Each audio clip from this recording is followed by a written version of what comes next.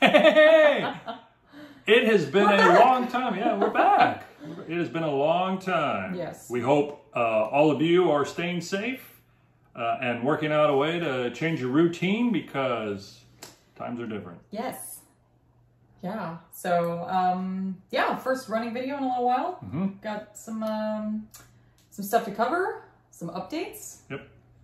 So, you know that we started a while ago prepping for the RunDisney Wine and Dine. We were going to do the 10K and the half marathon, but... Yes. Right. Cancel. We don't really need to say what happened. No. Everybody knows what happened. Yeah. So we decided to cancel one of our registrations and move the other one to virtual. So we're still training, or actually we have now started training. We weren't really training up to that point. Well, we were walking. Right. We did a lot of walking. Times are different. So we don't need 2 sets of medals for a virtual run. So yeah, we're going to run it together. Right. Around the neighborhood, which will be interesting. Running actually we have run a half marathon. Yeah, we've run one. Oh yeah, so update, since we have not talked about running in 4 months. We signed up for a half marathon that was supposed to be in March. It obviously got canceled or diverted to virtual. And so we ran that in April around our neighborhood, and it was really difficult getting in 13 miles around our neighborhood. Yeah. But we did it, so we know it's possible. So we're going to come up with a very interesting curly Q route again for this run. You know, if you've ever run a RunDisney event, you know that whatever miles you're running, they are so full of eye candy, it's unbelievable. When you don't run a RunDisney, our neighborhood, not so much. It's kind of boring for us. Like Not so much. I think I've seen that house 10 times today. Anyway, but that's what we're doing because we also signed up for another set of virtual races. Yeah, we signed up for the summer series.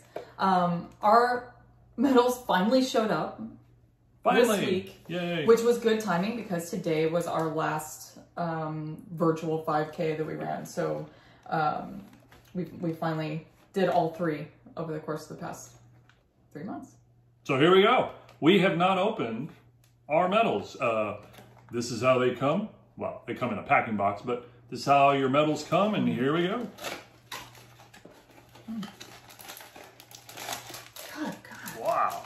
It's huge. And it's lovely. This is the this is the one we did today. Actually, Oh, that's the right. Mansion one. Haunted Mansion. All right. That's nice. Next. Go. Oh. I'm out of hands. Ooh, nice. This is the You Did 'Em All. And it's the old style ticket book. Awesome. Teacups. We have a fun story about teacups. They almost ruined a vacation for us once. Turns out we're not little kids anymore and we can't handle this. Yeah. It was awful. Yeah, we were almost that guy. We almost popped. As we leaned over some bushes. Gosh. But we didn't. Oh my God, it was so awful. And finally, ooh. Space Mountain. Oh man, these are fantastic. So we did it. Congrats. Yay. Oh, and Ooh. this is a really nice surprise. A little pin. Cute. Oh, it's a pin. Awesome. Of the challenge medal. Nice. So we did it. We Yay. did all 3, got our 3 medals and the awesome challenge medal. We'll figure out a way to hang them up on our... So that's what's going on. Some changes for training anyway. You know that I have some really terrible knees. If you want to, take a look at the link up here to the knee braces that I really love. Ran the full marathon in them, and they're fantastic, except I've lost some weight. We stopped going out to eat 4 months ago. Yeah. Turns out it adds up. Yeah, we've lost some weight. I've lost enough that my knee braces are a little loose. So I'm gonna probably go to KT tape during our training, except my knees aren't hurting yet. So maybe that loss in weight that I have is maybe helping my knees. So we that's did 5 miles last week. Yeah. And no problems. And no problem. So kind of neat. So that's one update for training. The other update is it is hot. It's hot. Today's in August is terrible. Today's going to get up to 103. Yeah. Yesterday was 103. And this is something else, another fun update for quarantine. Yeah, I'm about to talk about you, Pop. So our old dog, she's, I don't know, her age was debatable when I adopted her, but you know, she's probably like 9 or 10, and she's had some pretty rough arthritis for several years. She's had a few surgeries on a few different legs, and she's just, you know, she's been rough. Well, once we were home all the time, we started taking her for a little walk. So we started like, you know, just around the block, and she did okay. She didn't limp. Okay, that's great. So we go a little longer. Well, now we have to walk homegirl 1.5 miles every morning, which is awesome. She's so great. And she's doing great. But the thing is, we can't go on a run. This is such a dog parent thing. We can't go on our run until we take her on her walk, because we know she'll be just heartbroken if we leave the house without taking her on a walk. Right. So we have to walk her first, so that's a half an hour.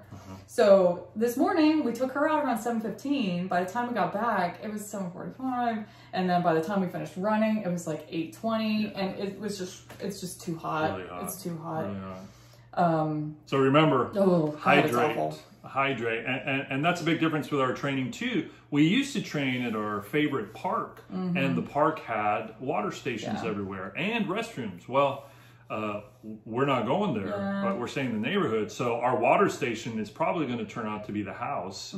So we're going to have to plan routes to go out and back and get water. I mean, we'll have water with us, but it changes your routes. So this is the other thing about planning routes. I had a route planned, mapped out today, and it seemed like every turn on that route, we're running into like other walkers, dogs, like the neighborhood is just crawling with people, which is great. You know, getting exercise and all that, but you know, with our social distancing, we try to like steer clear of people. So we end up, the route that we took today was absolutely not our route. So that will be a challenge when we're going on a longer run, trying to like mentally calculate where we need to go and not lose our minds. So be flexible. So, flexible. Be flexible.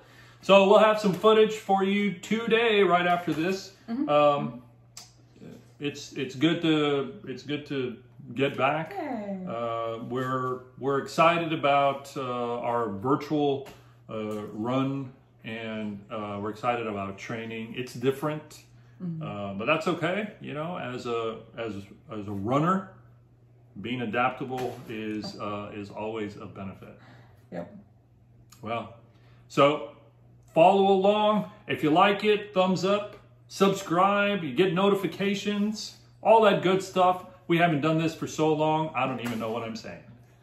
But I do know, no matter what, it's always an adventure with you. Hello. After a 4-month-long running video hiatus, we're back in training for virtual races.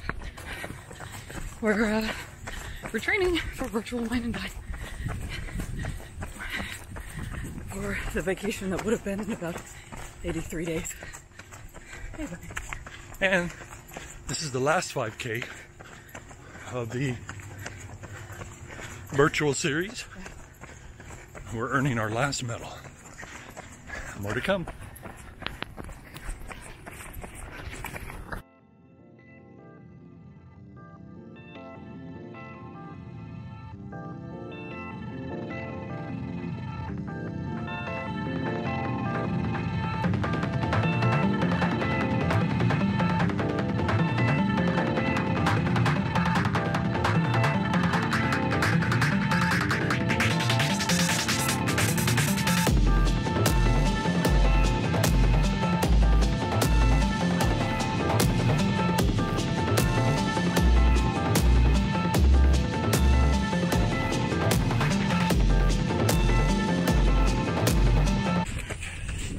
So today's supposed to get up to 103.